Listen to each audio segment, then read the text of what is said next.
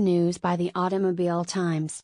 Facility is the first new OEM operation in Southeast Michigan in over 25 years. Mahindra to manufacture new off-highway vehicle at the facility tripled employment to 250, plans for 400 new jobs. Additional investment of $600 million through 2020. Auburn Hills, November 22, 2017, as a strong indication of its growing presence in North America. Mahindra Automotive North America opened a new North American HQ and manufacturing operation today, the first such new OEM facility in Southeast Michigan in over 25 years.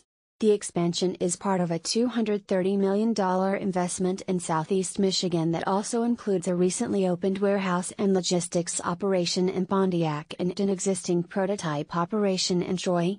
In total, Mahindra has grown to 400,000 square feet across 3 Detroit area facilities. Over the past 18 months, Mahindra will have tripled its workforce to 250.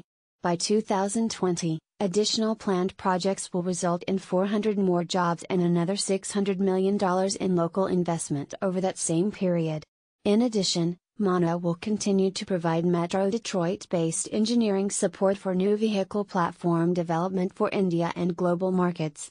The new facility will produce an off-highway vehicle which will extend Mahindra's current position in this growing segment. Designed and engineered by Mahindra, the vehicle promises to be unlike anything currently on the market.